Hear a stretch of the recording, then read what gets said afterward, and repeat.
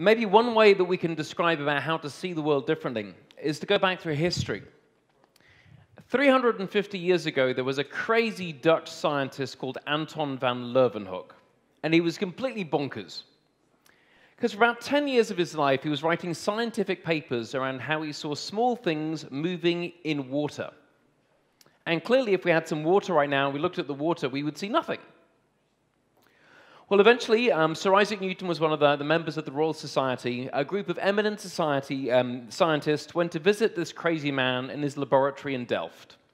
And when they got there, they discovered that this man had invented the microscope. The small things had always been there. But we as humans at that time did not have the eyes nor the lens to see them. What I think we're beginning to see right now is almost new ways of looking at the world. I've got a background around complex systems, networks, this kind of thing, and they give us a much better explanatory power about how the world works. Well, what that begins to get us into then is also when people have these new things coming in, how do we make change also across systems as well? And so with that, our last session today is going to be Tamaz, who'll be talking to you about creating a digital single market for European depositors. Many thanks.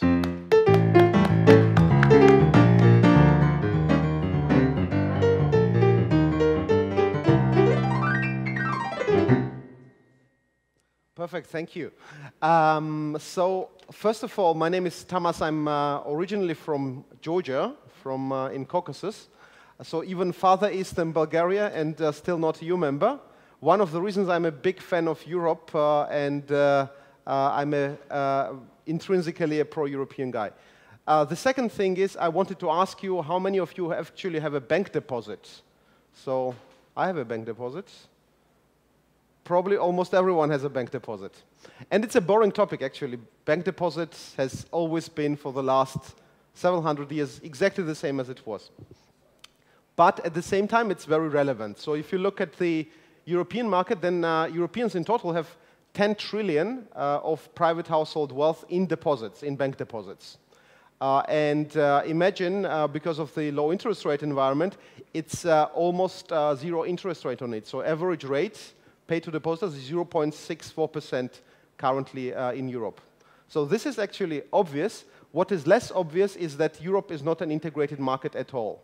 So if you look at some countries, then in Baltics, for example, the rates would be 11 times lower than in Slovakia for some reason.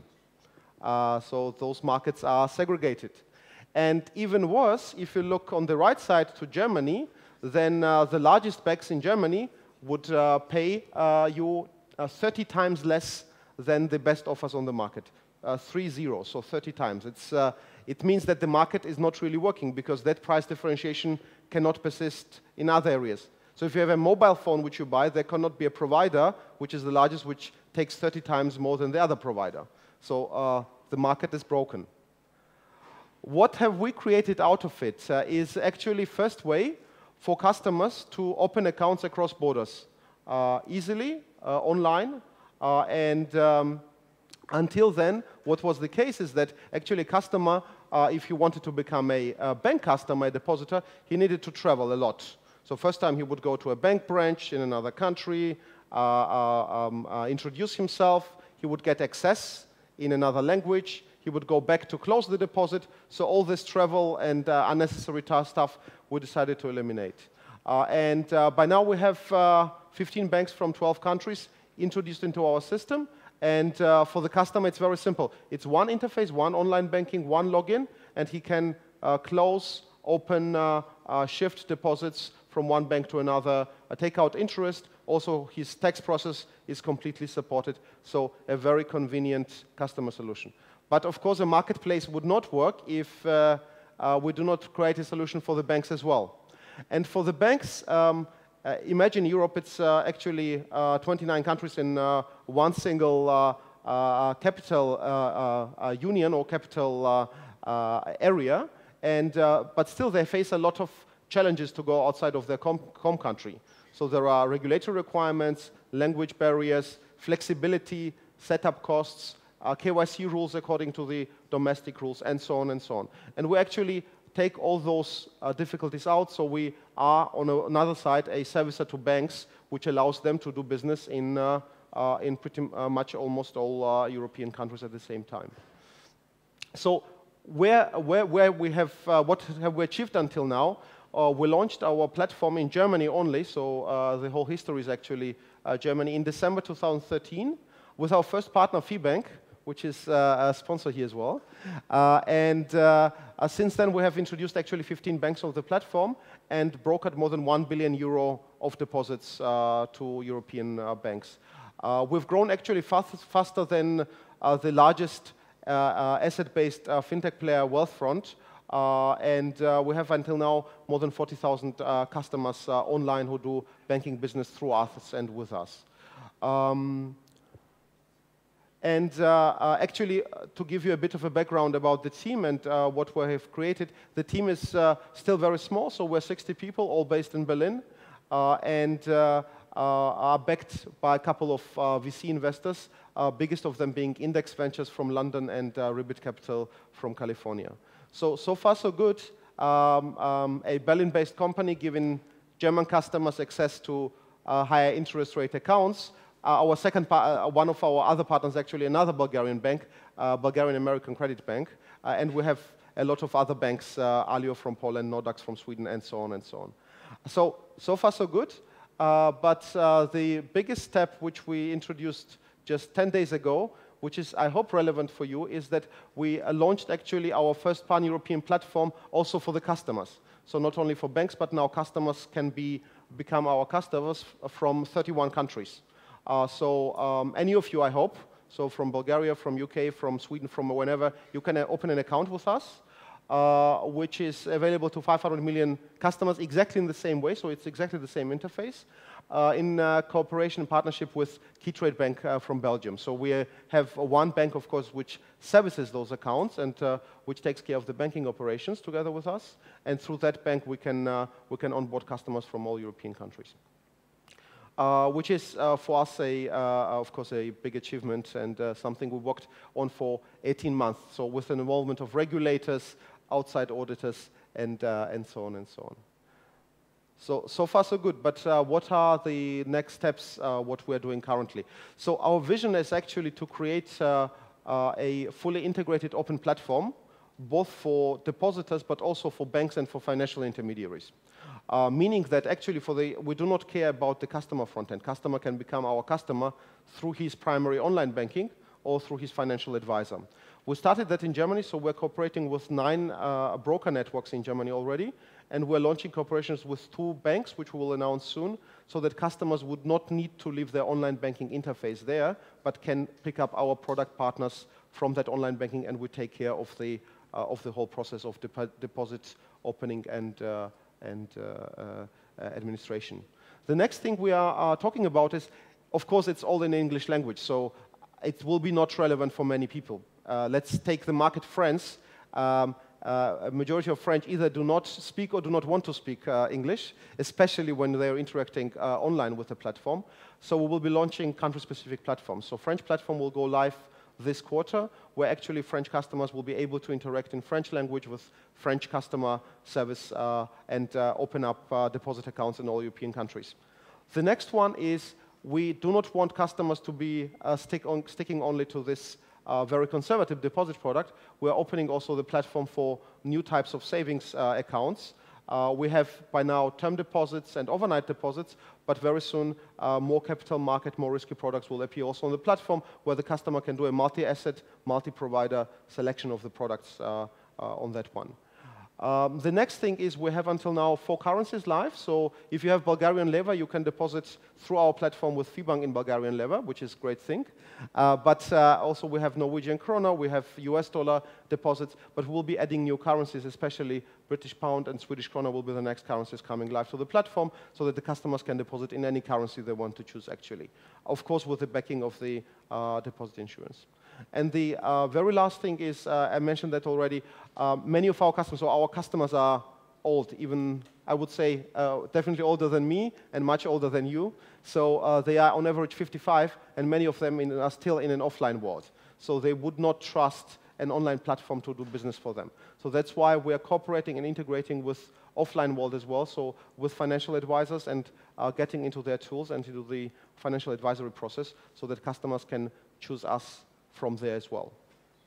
So to summarize this quickly, we are actually the European platform allowing savers to deposit their savings with any bank in the European Union, which is great per se.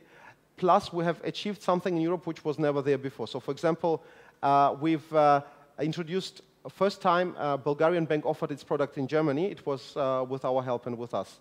First time a Polish bank offered its products at all in Germany was with us. Same Portugal, same Croatia, same Ireland.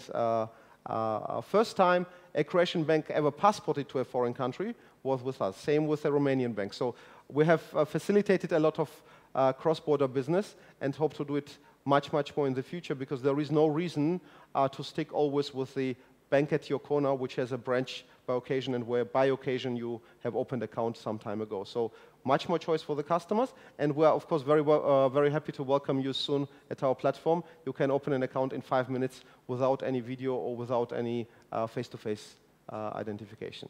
So that's it on my side. I'm ahead of time, so we have more time for questions.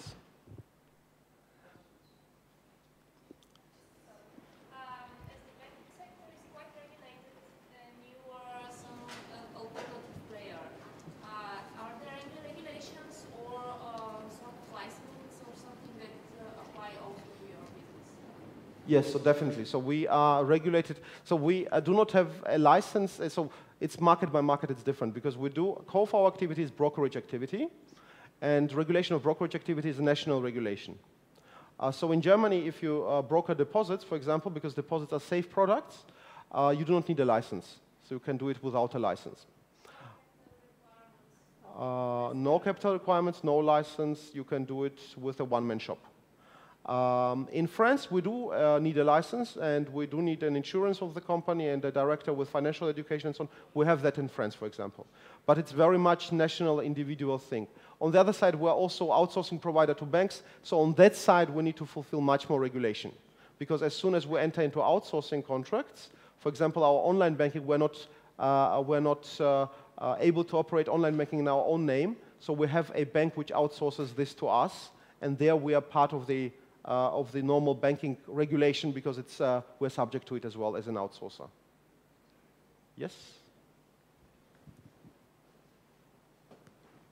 Two quick questions. So the first one, does the deposit insurance threshold of 100,000 apply also to deposits that you are brokering? Yes, so for every customer, it applies for every bank, 100,000 euro at least. Some higher exceptions are there. For example, Norway has 220,000. But other than that, for every customer and for every deposit it applies. So if you have much more than 100,000, then it's a very convenient solution. You can spread your deposits on one platform and still all of them are protected. Okay.